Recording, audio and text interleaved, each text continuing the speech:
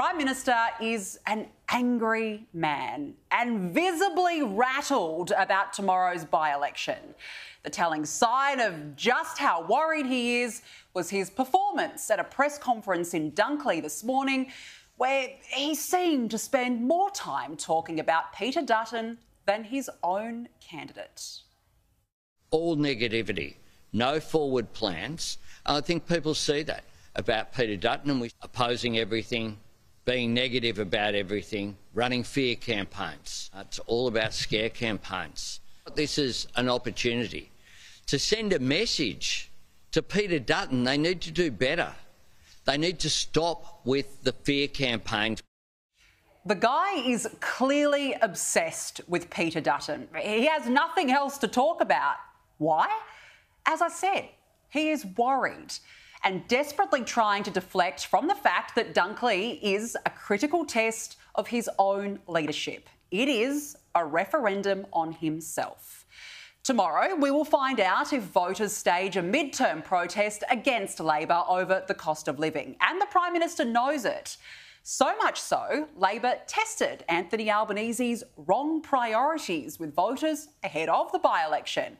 The Herald Sun reports leaked material from a Labor focus group in Dunkley painted Anthony Albanese as having the wrong priorities, wasting a year talking about the Voice referendum and spending time overseas while Aussies struggled with soaring living costs.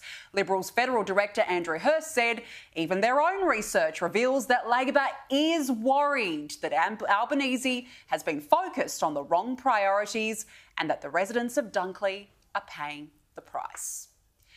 Well, if you want to test cost of living pain, look no further than Dunkley. The electorate has a median income of $43,000. So as we know, there's no coincidence changes to stage 3 tax cuts were rushed forward as they help around 87% of people in that seat. The question is, will voters accept an extra $15 a week in their pockets? In these hard times, that barely scratches the surface.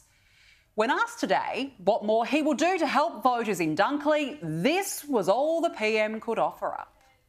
When it comes to cost of living, we'll examine every day, every week, every month what more we can do. That's what we've done. We know that is wrong. Another lie. Where is the $275 in energy bill relief we were promised? And as my colleague Laura Jays pointed out this week, if you say you're doing everything about cost of living and trying to help people out, why don't you cut the petrol excise? What we're doing is taking the best advice on how we can make a difference without putting pressure on inflation. Once again, his priorities are all wrong. We saw that on Friday when he was dancing the night away at Taylor Swift's concert.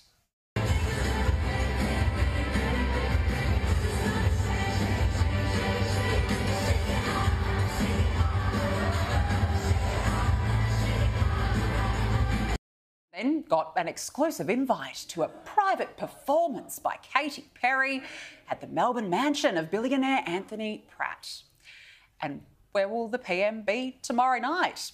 Oh, no, not in Dunkley, but at his own birthday party. The by-election doesn't suit his busy social calendar.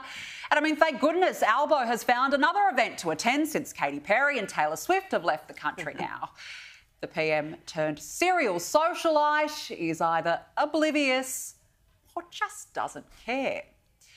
Well, you know who does care? Those doing it tough in Dunkley. Voters don't like being lied to. My word is my bond. My word is my bond. We will see if voters tomorrow accept that.